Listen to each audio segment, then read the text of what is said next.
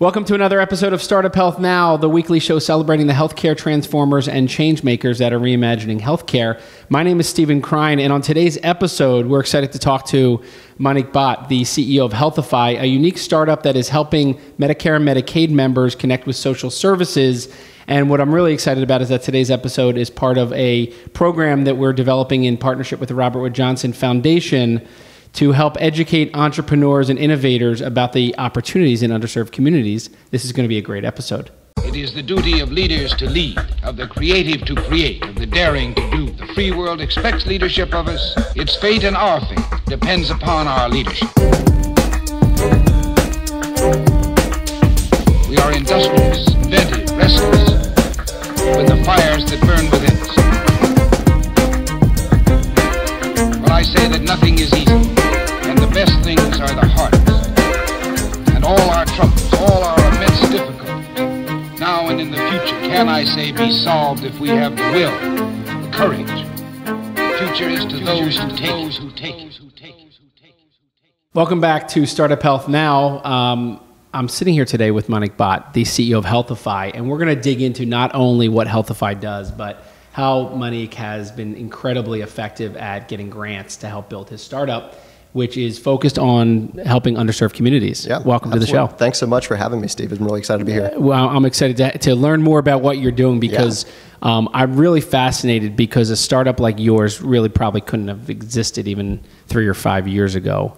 And today you are really gaining a lot of traction and been around 2 years, not even 2 years? Yeah, not even 2 years, just a little over a year old. Yeah, you're absolutely right. I mean, the changes with the ACA, a lot more people are interested in innovation. It's given us a lot of great opportunity to grow. Fantastic. So tell us about Healthify. Yeah, absolutely. So I'll start from the beginning. So we're a pretty young group. As I said, a little over a year old. We got our start in Baltimore doing community health work and very light case management work with a group called Health Leads for a number of years. So I was at a pediatric clinic and a mental health clinic. My co-founders were doing community health work, doing door-to-door visits, and was a Spanish to English translator at an emergency department, and primarily working with low-income Medicaid and chronic illness patients for these years. And what we saw was that what was really impacting their care and impacting their health outcomes and subsequently driving up a lot of costs to the Johns Hopkins healthcare system that was covering their care were primarily social needs. Issues like food, housing, childcare, mental health services, substance abuse services. But the problem was we saw that it was really tough to manage all of these issues. You know, the pain points we identified were first, screening. No one really knew which member had which need. You know, screening for something like food insecurity happens less than 7% of the time. So there's no good barometer. So you're separating learning about needs from healthcare, health or medical related issues. Yeah, exactly. I mean, we know for a fact from multiple lines of inquiry that if someone is food insecure, they're 5 times more likely to be readmitted to the hospital, and their outcomes have a 60% chance of being a lot worse. So we know all these things, but again, screening for them is very, very low. Second pain point we saw was that even once we identified someone had a concern, getting them to the right social service or behavioral health provider was very, very tough. This information, again, is not in the health records. It's all paper-based, so figuring out there might be a great shelter for someone is very, very tough to do. And then finally was follow-up. Follow-up problems, as you know, Medicaid is expanding. Case managers and other staff members dealing with these concerns of managing this population are having caseloads that are expanding 60 to 70 to 80 people. And right now, the ratio is 1 staff member for every 2,400 Medicaid patients. I mean, completely untenable situation, relying only on telephonic outreach. Right, no technology. No technology. So we looked at this and there's got to be a better way to understand these needs that we know are crucial. It's got to be a better way to follow up and refer members to a lot of the services they need to really be healthy and save money to the insurer. And that's why we got started with Healthify. Gotcha. And you say we, I want to know who else is behind Oh, me. yeah, absolutely. So my other co-founder, so as I mentioned, Eric, we call him Chet, it's his nickname. He was the Spanish to English translator at the emergency department. Then I have Dan Levinson, who's our CTO, and Alex Villa, who's our head of product, and Jimmy, who's our chief information officer. All of them from Baltimore community. Many of them were doing community health work, and they're a pretty smart group. Fantastic. And so you have this idea. Yeah. There must be a better way. How do you get this started and off the ground? Yeah, exactly. It started off basically, so a little context again, we're completely new. We don't have a lot of credibility in the healthcare space, not a lot of experience building a business or in the healthcare space. And when you're doing enterprise sales, one of the two crucial things is relationships, network, and experience, none of which we initially had. So we started off really building our network in Baltimore. We spoke with a lot of physicians, a lot of case managers, really understanding, is this a viable problem to solve, and would someone be willing to purchase this solution? And we had some initial validation. Then we built a prototype, initially tested it out, and then we started looking at how can we take this to the next level and really sell this thing and really grow the business. And we started looking at accelerator programs and completed one here in New York called Blueprint Health, which helped us a lot in expanding the network. And that's really when we got started and understood how to actually scale this thing, how to really build a product more effectively, and really understand how roles should be divvied up to grow the company. Gotcha. And so how do you describe today the business and specifically the value proposition? Who's your target customer? What value do you create for them? Yeah. I can talk at length of how we came to a conclusion of the customer itself, because initially we started off selling to something called a patient-centered medical home, which is a great ACA part in the Affordable Care Act, where if a provider group meets these metrics, they actually get more money. So we started selling to these groups, didn't have much success. We had a paper published in the Baltimore Sun, and the Medicaid plan in Baltimore reached out to us and said, you guys are building exactly what we need. And that ended up being one of our first clients. Love it. And ever since then, we've refocused and just focused on Medicaid managed care organizations, and that's really our primary customer. And the value proposition they see are really a couple of things. One is efficiency for staff. So right now, it takes right around 45 minutes to an hour and a half for a staff member to find a service that's appropriate for a member. We cut that down to less than 3 minutes. So from 45 minutes down to 3 minutes. Yeah, because we build a database, we figure out what's best and connect the dots. So it saves a ton of time for staff. The other benefit is cost reduction. So these Medicaid plans get a set amount of money every month to manage someone's care. And as I mentioned, a fifth of their spending is going into managing these social and behavioral health needs. We automate a lot of that. We make sure they actually, members get to the appropriate service. And right now we're estimating 2 to 6% reduction in overall per member per month spending, which actually ends up being quite a bit. Sure. So so you got your savings, you got your time efficiency. Exactly. Okay. Yeah. So those are the two major things. There are ancillary benefits. Obviously, we're giving a lot better care. These are needs that members self-identify are important in their life. They're more engaged when we talk about these needs. So there are a lot of other benefits, but people primarily buy for those other types of things. All right. So you get your first customer. Yeah. Paying customer. Yeah, paying. And you expand from there. So now how many customers do you have? So we have 6 paying customers right now, and we're actually, these customers, we're growing internally with them, which is actually really, really great news. So that's been going really, really well, and we're learning more about how do we best build our product for high engagement in a workflow. Because that's the thing that some people don't really realize is, yes, the initial hurdle is doing the sale. Getting the contract signed. The next hurdle is actually deploying it and trading effectively. And the next hurdle is maintaining engagement. And you're talking about most technology in the healthcare space, very tough to engage with. So we're really laser focused on how do we get staff to love this product constantly and become internal champions throughout their use. So how does this grow? Look out 3 years. When you look back 3 years from now and think about what success metrics or what success will look like for you, what needs to happen for you to feel happy with your progress? Yeah. So I mean, as a company in terms of revenue growth, continuing with enterprise sales, there are about 690 of these Medicaid plans. Medicaid is expanding. Our pricing model is based on that type of scaling. It's based on per member per month pricing and how many staff members are using it. So it's a huge market just in Medicaid. But we're really interested in how do we grow the business exponentially in other markets as well. So not only are Medicaid members dealing with these issues, but a lot of duals patients are dealing with these issues too. Explain duals to listeners. So duals. So it's Medicare and Medicaid. So elderly and low income usually have a lot of concerns, usually dealing with a lot of needs for social services as well. So we hope to go into that marketplace too. But really, part of our end goal is really looking at the social services industry as a whole. It's a great book called The Healthcare Paradox, and we always talk about how healthcare spending in the United States is huge, and a lot of people believe very strongly it's primarily due to the fact that we have an inadequate and under-equipped and under-connected social services sector. So these social services are a mess too, and we want to make sure that we have the data to connect all the dots and really possibly see what we can do with leveraging that sort of data, knowing what social services are working, what needs are in the population, and who's being engaged or not. Right. So last question before we move on to some other topics around how you funded this, because it's really interesting and innovative. It's around the notion of what the alternatives are to you. So what are these organizations doing either today without you, or is there another company or another activity they're using? And What do you think the differentiators are that makes Healthify so unique and so timely? Yeah, absolutely. So there are a few things. So obviously with more providers taking on risks, we're seeing a lot of these managed care plans interacting with provider groups more strongly, which allows them to give a little bit more push into how care is actually delivered. So that's one thing that's influencing us. But really the biggest differentiating factor in how things were previously done and how we're kind of innovating in the space is previously, let me give you a scenario. A patient comes into the clinic and the health insurance plan is basically assigned a case manager to this member. That case manager is relying on usually about a 30 to 50 page assessment to catalog their needs. Usually this assessment has no social needs in it. It's primarily management of chronic illness. Once the assessment is completed, obviously the veracity of this assessment is called into question because who's really going to be taking this long assessment completely and thoroughly? Figuring out what services are available is, I need to Google it. So they Google it, they try to find out what's available, then they need to track it. Tracking is done on a piece of paper.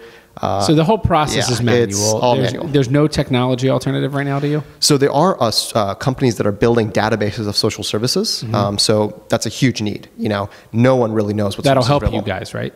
Yeah, so we do that as well. So we build a database, we go into a region, we make sure the information is written at a 4th grade reading level, for example, and figure out all the minutia of social service delivery. Why is that important? I mean, I know why. I want to tell the listeners why that's so important. No, it's huge. I mean, one thing that we quickly realized is there's not a lot of research and a lot of thought given into building digital health solutions for low-income populations. And there are a lot of things you've got to think about. Cultural competency, you got to think about readability. So 4th to 6th grade reading level is really a must for any patient education material presented to someone. So we have to double check that. And we actually crowdsource some of these descriptions and make sure that at a 4th grade reading level before we upload it into our application. All right, we could have a whole conversation about that. Yeah. I want to turn to one of the things that is really important, especially as it relates to opening up everyone's most entrepreneurs and innovators' eyes to the opportunities that lie in helping get companies funded with grants or at least kickstarted with some grant money and some alternative forms of capital. A lot of entrepreneurs think about angel investors and venture capitalists, and one of the most overlooked areas that we see is foundations and organizations that are trying to give grant money to companies that are making an impact and making a difference and aligned with their mission. Can you, first of all, set the stage. Healthify has received a few grants. Three? Yeah. We've received 3. We received from the state of Maryland, New York Development Corporation, and Health 2.0 from sponsored by the California Healthcare Foundation as well. All right, so talk about the 3. So dig in a little bit further. Yeah, absolutely. So I'll break down. So for the first one was it was a competition in Maryland for high growth companies, and we were just a healthcare company in there. And we really were there other healthcare companies in there? There were a few other that applied, yeah. So they basically awarded a $100K grant for individuals who would have the biggest impact in the state of Maryland in terms of job growth and also in terms of actually improving Maryland citizens. So we had a really strong case to say, hey, there's a lot of poverty in Maryland. Not only building a great business that has a lot of gears to grow fast, but we're also building a business that directly helps citizens in Maryland. And that was really, really appealing. Then we also won the Pilot Health Tech grant. This actually, I want to talk a bit more about this because this is a great. And how big was the Maryland grant? That was $100K. Okay. So it's $100K. So right when we were getting started up. That was your first money outside of your revenue. That was your first money in? So we actually, we raised our round right before that. So we raised a first seed round and then we had gotten the Maryland investment. Fantastic. Okay. Yeah. And then right after that, we got the Pilot Health Tech, which is a excellent opportunity where there's grant money given to the startup and the organization that's going to be using the software. So that's right over that. Money is great, but really the huge benefit is a randomized control trial research. And that's really where I think grant money should be, everyone in the healthcare space should be focused on trying to tap into that potential. Yeah, and what I think, because we worked with New York City and Health2 on this last year, but the pilot grant, unlike a lot of other grants, actually doesn't just give you money, it actually connects you and gives you an opportunity to work with a customer. Exactly. And so talk a little bit about that opportunity. Yeah. So it's basically a client relationship. So our partner was Village Care. And basically how they set it up was, it was kind of a round robin day where you would meet with a lot of potential customers. They would say they're interested in working with you, and then you would submit this grant application together with very clear metrics of what you want to measure during the next year. and really what's the workflow, and going in really quite detail of what's going on. So we submitted that and then had to present a few times, and actually ended up winning that competition and getting the grant funding for that, and are now starting the RCT trial. We actually launched with them 2 weeks ago. Oh, fantastic. Yeah. And then your third one was California Healthcare Foundation. Yeah, so that was a very small grant for a design challenge. Again, going back to the idea that not many people have spent time designing and building really great UI UX for products in this space. User experience. Yeah, user experience, user interface. That was a grant really focused on, can we build and design a great product for looking at social determinants and social needs, very much squarely rooted where we're at. And we ended up applying for that and winning that small amount of money. Okay, so over $300,000 in grants. Two very, actually all three, Maryland, New York, and California, very different missions with all of them. Yeah. What opened your eyes to the opportunity to kind of get grant funding and partnerships through that? Yeah, so it was a few things. So I think that everyone in the healthcare space right now, if there's B2B and selling to enterprise customers, this is something I wish I knew when I started, was it takes time. It takes a long time. And no matter how scrappy and frugal you are, you need to be aligning yourself to know that to really scale and really grow my business, I need to have research backing me up. I need to have credibility backing me up. And these types of grants are a great opportunity to make that happen. Pilot Health Tech Direct RCT trial related to a metric that's directly related to us growing our business. And the funding is crucial for making that happen. So as you received the first grant and went on to the second, third, did you see the same people applying for the grants? Was there any connection back, or are you continually see just different people applying for different grants? And are you seeing at the same time any movement towards others really starting to open up and go towards the other grants that are taking place in challenges and other initiatives around the country? Yeah. So what we realize is that healthcare, surprisingly, is a small world. People are very well networked. And we saw the same faces in all of these opportunities, really. So that was really, really great, because once you build a relationship and follow up with someone, you see them again, it just is that much stronger. So that was really, really helpful for this set. There's another set of grants that I think entrepreneurs don't know much about, because you have to really get in the nitty-gritty of what's going on in the academic research world. Mm-hmm. For example, CMMI grants. Explain that. Yeah, so CMMI grants are from the Centers of Medicaid and Medicare Services Innovation Grants. This is kind of tangential. So if they basically provide a grant to a healthcare organization or provider group in the US to pursue some innovative practice or payment.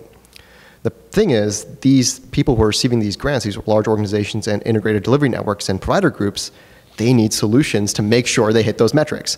And it's a great way, if you know what metric they need to hit, you know what innovation they're trying to accomplish, you going to the table with them and say, I know you just received a CMMI grant, I can help you directly with what you're trying to innovate in, because it's exactly what we're doing.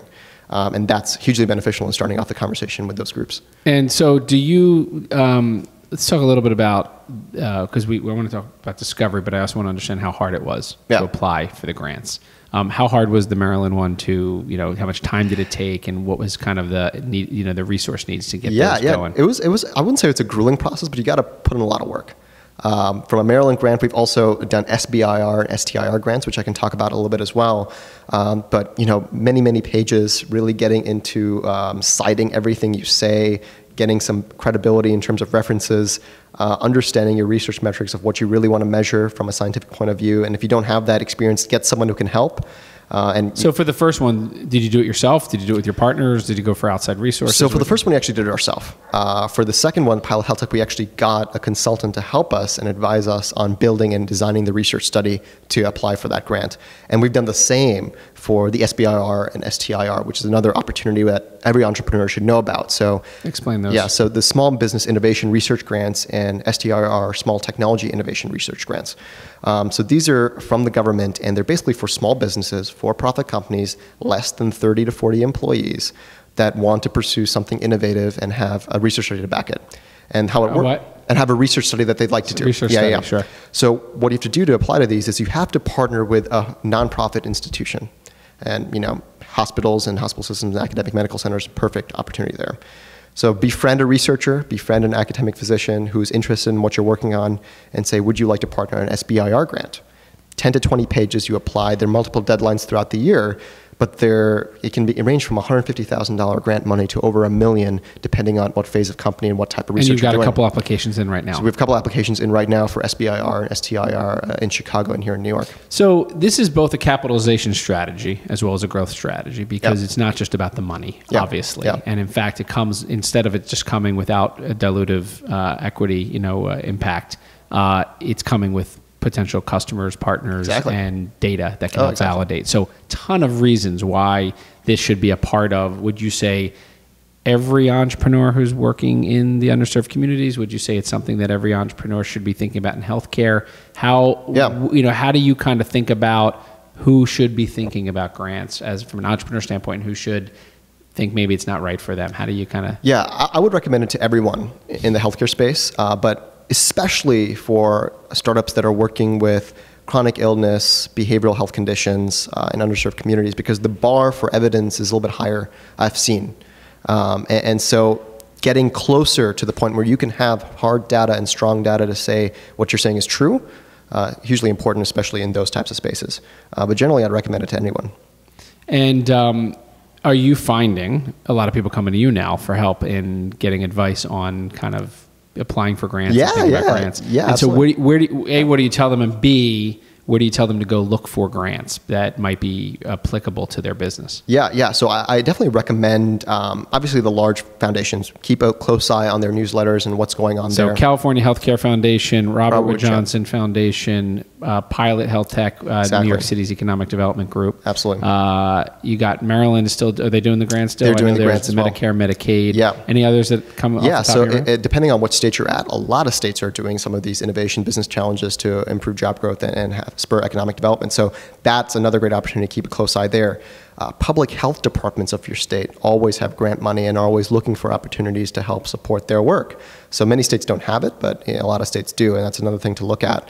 And then, of course, paying close attention to payment reform and innovation grants that are given to the government to a lot of delivery networks across the U.S., something you got to kind of look at as well. Okay, so lots of different places. Any one resource or single resource that has organized them for you, that you kind of point people to? I can't say there's one. I'd say number one, definitely subscribe to as many newsletters as you can, and have someone on your team like clockwork Friday morning look at all of them. Although and make not sure. to your main email address. Yeah, not to your main email address. Yeah. But it really does help. I mean, Kaiser newsletters, Robert Johnson Foundation newsletters, California Healthcare Foundation newsletter. All of these newsletters have opportunities, or at least point to, as I mentioned, these grants to other organizations that you might be able to partner with. And the consultants. So there's a lot of different consultants out there. How'd you pick the one that you did choose for the Pilot Health Tech, and then who do you end up recommending people to kind of look at for help with their grants? So we've used consultants to help us first design research studies and really figure out what's going on there. Because even though we had research experience, we're not professionals at all and really didn't know what to do. And how expensive are these consultants? Not too bad, $5,000 to $10,000. So how we found our first consultant to help with the SBIR and STIR is we kind of looked and asked around other entrepreneurs in the space and kind of did some research and saw who are some individuals who have gotten SBIR grant funding multiple times. Let's reach out to them. And then we got referred to who they got actually help with, and then we actually brought them on board to help us with our SBIR grant. So that's a great strategy. If anyone needs help, feel free to reach out to me, and I'll be more than willing to share who we've been working with. We also use consultants to help us do research metrics analysis. So one is actually building the study and applying. The second is I need someone to help us actually conduct the study effectively. And we're actually going through that process right now of scouting out individuals. And so this is not just about filling out the applications. You're thinking, being very thoughtful about the data that you're looking to kind of gather, collect, and leverage in these. There's lots of byproducts, it seems, from even applying for a grant. What other byproducts have come as a result of the grants that you've received or the grants you're applying for? Yeah. So absolutely. So benefits is definitely, money is definitely nice as an early stage company trying to grow. The research is really powerful, but really the network and the credibility you're established with academic researchers who know their stuff very, very well and share successes or failures with their colleagues. And as I mentioned, healthcare is very, very small. We talk to physicians here in New York Lagone, and they know the person we're working with in the Chicago Public Health Department very, very well. And they share stories, and they say, hey, Healthify is doing this great stuff. And that, the potential there is great. Excellent. So I want to shift gears, but first of all, I appreciate you opening up, and kind of sharing both what's worked. And I want to understand what hasn't worked. What in this process has been a big learning lesson for you, either that you won't do again or that you'll do differently? Because you've described all these things you've applied for and gotten, or that you're applying for, and I just want to understand maybe some of the pitfalls that you've either run into or are running into as you're going through this. In terms of grants or grants? Well, let's separate. Because I can talk a long time about grants first, then we'll move over back to your company and about that. But I want to finish up with grants. Yeah, I think when we're getting started with grants, there are a lot of ones that we didn't win. Right, we've been applying nonstop, and that's one thing I highly recommend. I wouldn't say it's a numbers game. You can definitely prep and prepare and do well. But there's a lot of opportunities out there, and you got to just put your foot forward and have templates ready-made and keep applying as much as you can. I think for us, is really we did not take the advice I'm saying right now earlier.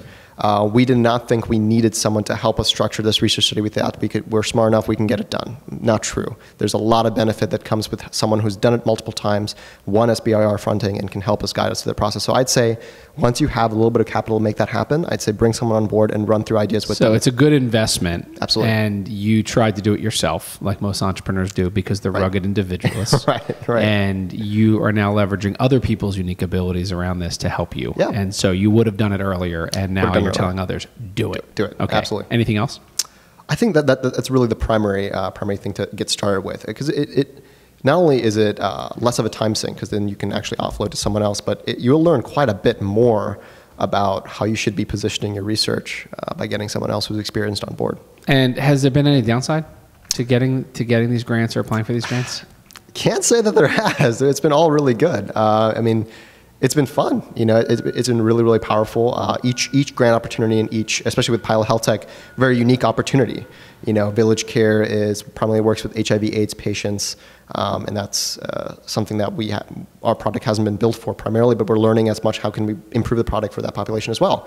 So that's really, really cool. Fantastic. Okay, so I want to switch from grants back to your business now for a few minutes, because as we wrap up, I'm fascinated. I love entrepreneurs doing things for the first time. The mistakes they make are different. But what's interesting is that you're doing all the things that most entrepreneurs hope they can do when they start something from scratch. You've done it very lean, and you've done it with, it sounds like a really good dream team of partners that you've kind of put around the table. Today, what are your biggest challenges to building the business? Yeah, I think our biggest challenges right now are one is in terms of hacking the sales cycle, in a sense. I think for us, even though we have just a few data points, we have a set of paying customers, we're never certain how long something is going to take in negotiating and getting something signed, and figuring that out and understanding how do we expedite that and how do we learn better and how do we improve our processes around that is something we definitely need to improve, because it makes it a lot tougher. There'll be months where it's very low activity, and a month, a big deal will come through, and that's been slightly different. Might be the status quo in healthcare and enterprise sales, but we're coming from startup culture, right? Young guys interested in startups and jumping into healthcare with a specific need because we dealt with that experience. We were not equipped to understand what that really entails, and we were overly optimistic on how fast things would get done. Things move slow. An entrepreneur over optimistic? Yeah, right. Never. Exactly. So I think that I wouldn't say it hurt us, but it was definitely something we needed to learn very, very quickly. So I think that's one challenge. Another major challenge is understanding where do you improve your product and how do you maintain engagement with individuals.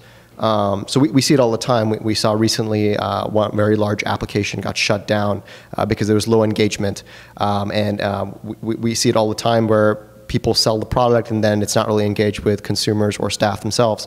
So starting right from the beginning of measuring all metrics related to engagement of your usage of your product is crucial. Don't launch without analytics built in. We launched without analytics, and we have a couple of months where we don't have any data, which would have been hopefully really helpful in terms of tweaking things. So now you're playing catch up on that. Right. Gotcha. And what are you most excited about Healthify over the next couple of years, or even this year? Yeah, I think we're seeing some really powerful stories with users of the product. A few weeks ago, we were training people in Florida, and a case manager, a remote case manager, was trying to find a housing service for a patient, transitional housing service for a patient, could not find it.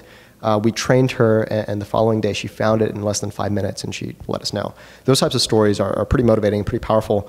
So that's that's huge. But I think what we're really most excited about is we're collecting really powerful data. We're looking at what needs are really in a population in the zip code, what social services are being accessed, how are they helping, how does it impact outcomes and claim spending over time. And that, I think, could be very powerful in really looking at where should we be spending our healthcare dollars. Should we be spending it on care delivery, or maybe should we be spending it in the community and social service delivery? And being able to make that claim in a business, I think, is very cool. And are you zeroing in, because you mentioned zip code, so it seems like you're in certain regions. Yes, certain regions, you're focusing. And how long will it take it to hit the whole country? I mean, assuming that's your goal. That is our goal. So we're currently in New York, Maryland, and Florida. In Maryland, we're primarily in Baltimore and Baltimore City. In New York, we're primarily in the 5 boroughs, and in Florida, we're actually relatively throughout Florida. It takes us about a month to a month and a half to build this database of services for a new region. So that's one limiting factor, and we're trying to reduce that down. We're actually set to be in 5 more states by February of next year. So we're actually growing pretty fast. Fantastic. Anything else you'd like to, I always like to ask this final question around the notion of what would you tell, the entrepreneur who's kind of scratching their head, maybe thinking about quitting their job, starting that company, and getting started, and has been inspired by your story? Yeah. Stay strong. You just got to be very determined, expect very long nights. But if you have a defined plan of what you need to get done and you're passionate about it, good things will happen. Fantastic. Appreciate you being here thanks so much. and sharing, and look forward. We could do a whole episode just on your company. So appreciate you sharing everything with us. And want to thank you for listening to another episode of Startup Health Now. You can find all Startup Health Now episodes at startuphhealth.com/now, and all episodes in our Robert Wood Johnson Foundation series for helping entrepreneurs understand the opportunities in underserved communities at startuphhealth.com/make an impact. Thank you so much for listening, and look forward to seeing you next week.